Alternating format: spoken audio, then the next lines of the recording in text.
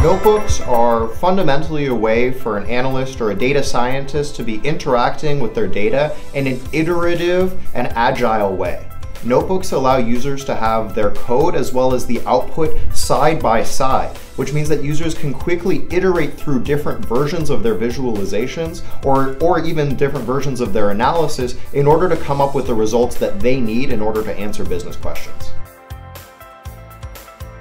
Within Qubole's notebooks specifically, which are built on top of the Apache Zeppelin open source, Qubole enables users to use the built-in visualization widgets to create simple, interactive visualizations that allow the analysts to quickly explore their data and to play around with it.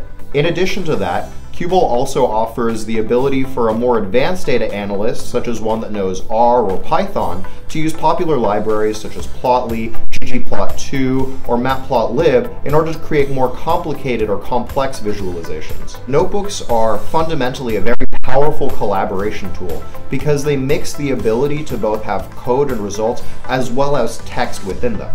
Additionally, with Qubole's notebooks, you can choose to output them as a PDF or as HTML, allowing you to embed them within a website. Or alternatively, you can convert your notebook into a dashboard, which will enable you to send a simple URL to any business user within your organization who can then access the interactive version of your notebook. If you're interested in learning more about how to do big data analytics on the cloud using the various engines that I've mentioned, go to Qubole.com and check out Test Drive. We've got tons of great examples for you.